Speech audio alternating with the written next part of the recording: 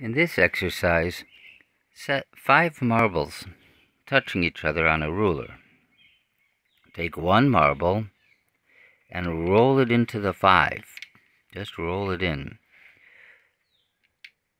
I'm going to put my finger here so you won't see what will happen, but roll it in.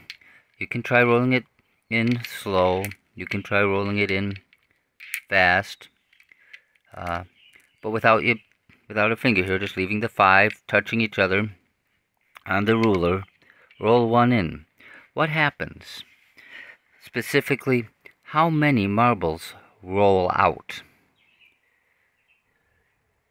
Then roll 2 marbles in to the 5. Same thing, but keep the 2 together. Roll them in. What happens? Then try 3 marbles. Roll 3 marbles in. Oop.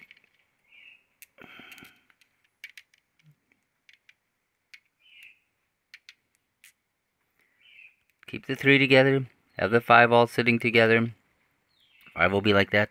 Roll in 3. What happens? I want you to see what happens, so I'm blocking the marbles on this end. But when you do this, don't block the marbles. Just let them be free. See what happens. If you roll 3 in, what happens at this end?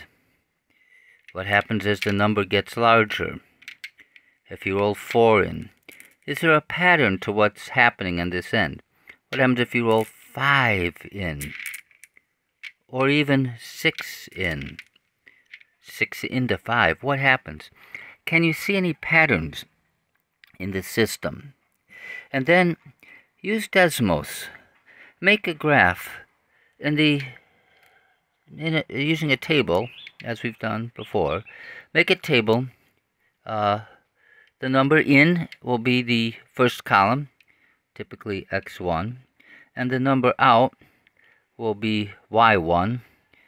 Keep it simple, and record the number in and the number out, and see if you get a pattern on a graph.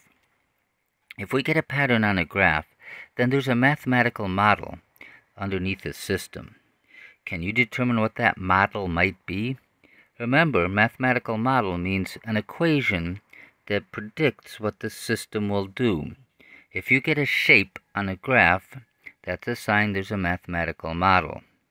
And so if you can find that model, you can then predict what the system will do. So by models we mean linear equations, quadratic equations. Do you get a shape on a graph? And if you do, what's the math for that? If you can figure out that equation, that'll be what you can report for this. Report back.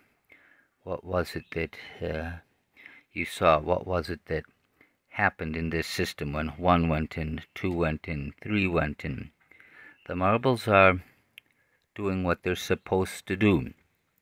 The marbles are following a rule. Can you find that rule, that mathematical model, that mathematical rule that the marbles are following?